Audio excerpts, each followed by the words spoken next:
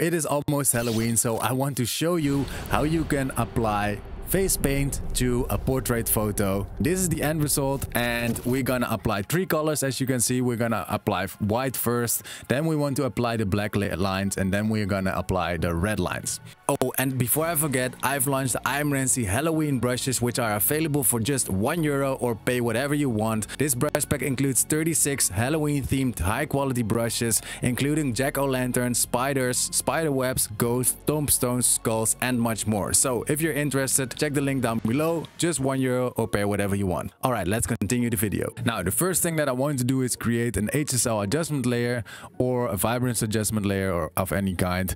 Just we want to make sure that the saturation is all the way to 0. So we basically get a black and white image. Now, this gray or this black and white, let's say, the white on her face is not really white, so it still looks kind of grayish. So I want to fix this. I'm going to create a levels adjustment layer, and then I'm going to drag the white level down to about here, let's say, to about where the histogram starts. And now it looks more like white. So this was the before and this was the after. Now these two we want to group together, and then we want to create a group mask. So I'm gonna command click on both adjustment layers, and I'm gonna press command G to group them together. And to create an empty group mask, I want to hold Alt and then hit the mask icon and then hit empty mask. So once we paint in, let me grab the brush tool.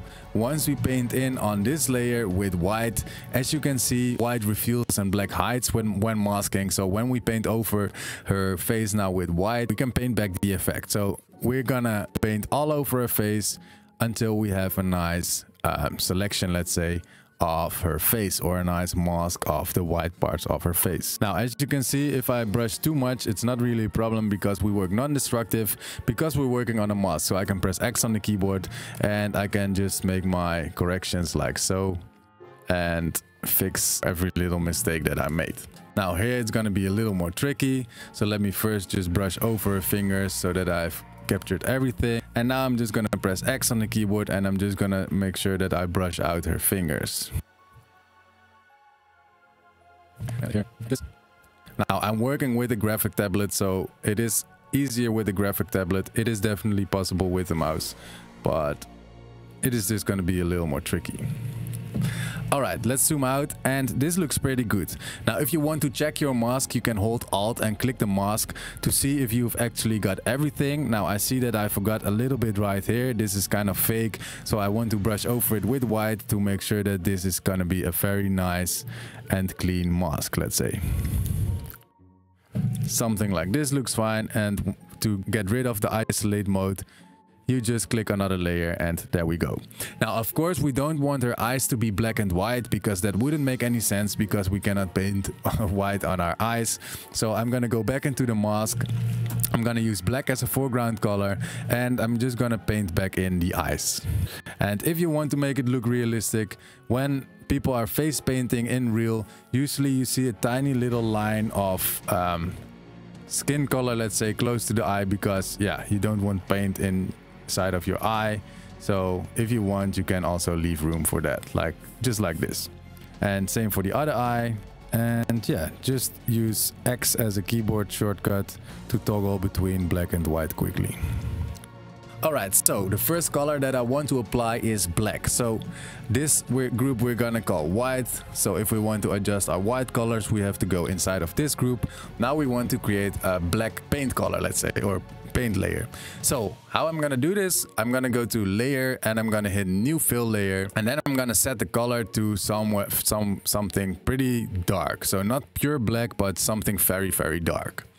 This layer I want to set to multiply, and now you can see it is not really a nice black color so far, because we're gonna need some highlights, because obviously black doesn't absorb all the light. In real, it still reflects the shininess of the skin, let's say.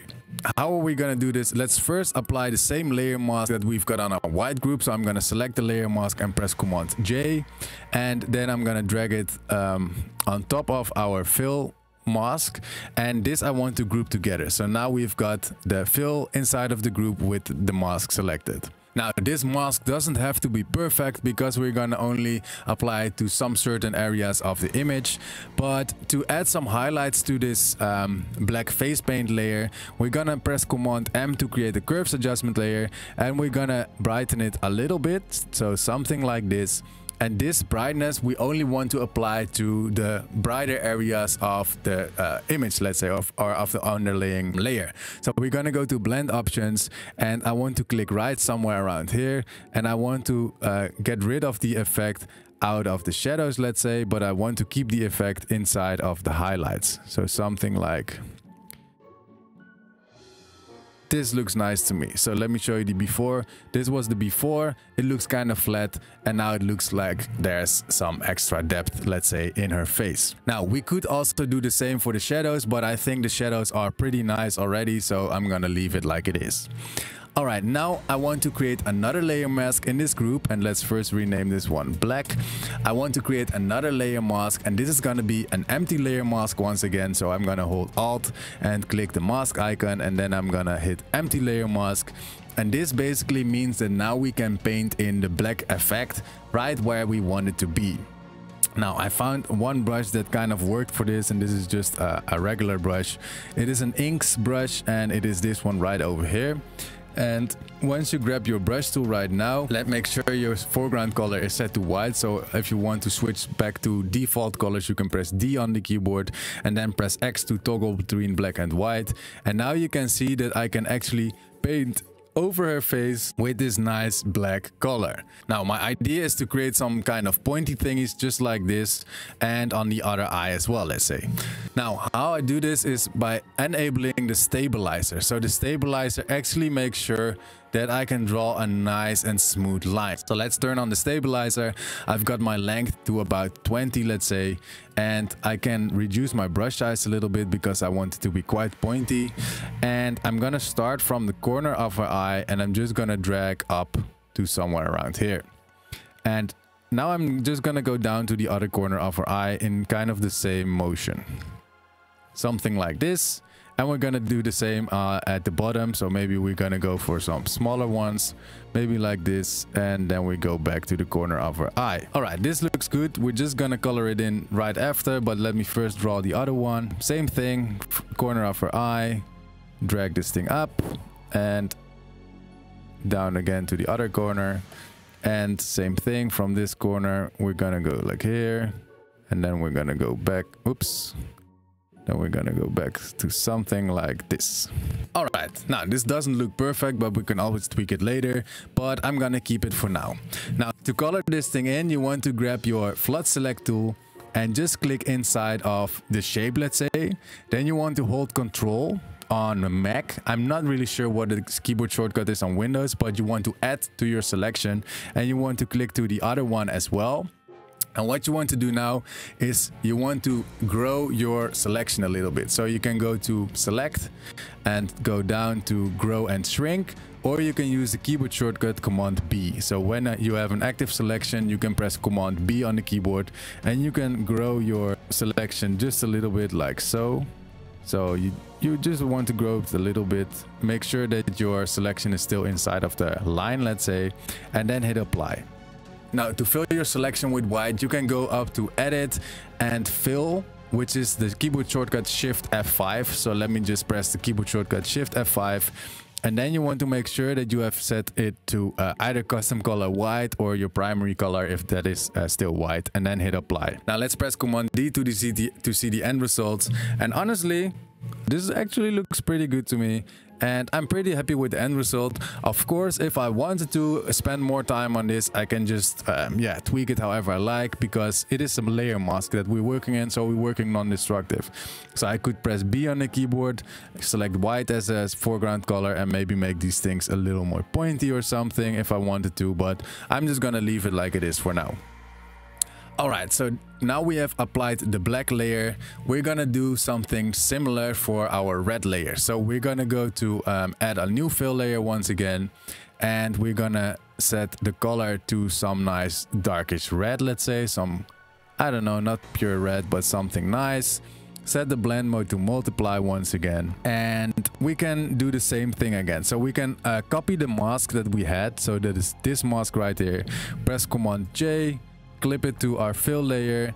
And because this color is red, we don't really need to increase the highlights, let's say, like we had to do with black, because red is a nice color and this works better with the multiply blend mode, let's say. So what we want to do is we want to create another layer mask like we did with the black. I'm gonna hold Alt, I'm gonna click the mask icon and hit empty layer mask. And now we want to paint in on this empty layer mask. So let's first add some lipstick, because that was also in the original image. I don't need my stabilizer for now, I think.